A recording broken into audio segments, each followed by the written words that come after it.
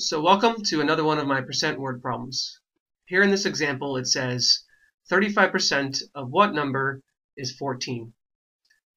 And in order to solve any math word problem, you need to rewrite the word problem using math symbols. So that's what I'm going to do right now. I'm going to rewrite this word problem using math symbols. So if we start from the left and we go to the right, our first two words of this problem are 35% of.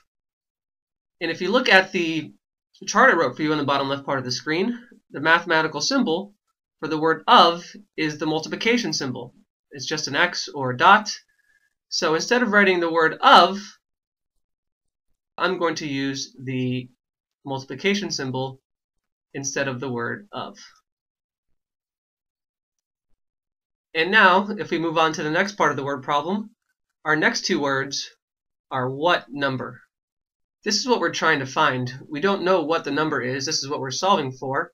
So we can call this number anything we want. And the common letter that we use seems to be X. So I'm going to call the number that we're trying to find X. And if we keep moving to the right, our next two words are is 14. And if you look at the chart I wrote for you on the bottom left part of the screen, the mathematical symbol for the word is the equal sign.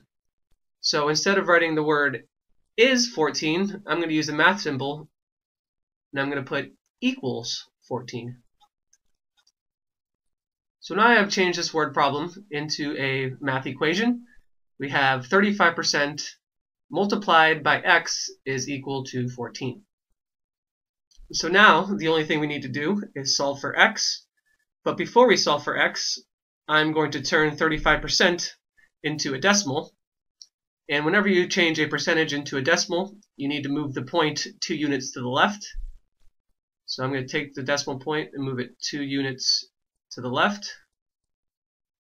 So 35% written as a decimal would be 0.35. And this is still being multiplied with x, and this is all equal to 14.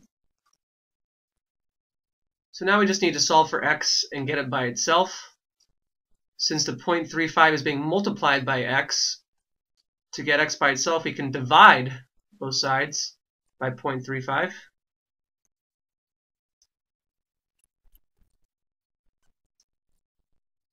And on the left-hand side, the 0.35s cancel out, and the only thing we're left with is x is equal to 14 all over 0.35. So now I'm just going to use my calculator and divide 14 by 0.35. 14 divided by 0.35 is 40. And if you're not allowed to use a calculator, I do have a video on how to divide decimals. So now we have a final answer of x is equal to 40. So 35% of what number is 14? 35% of 40 is 14.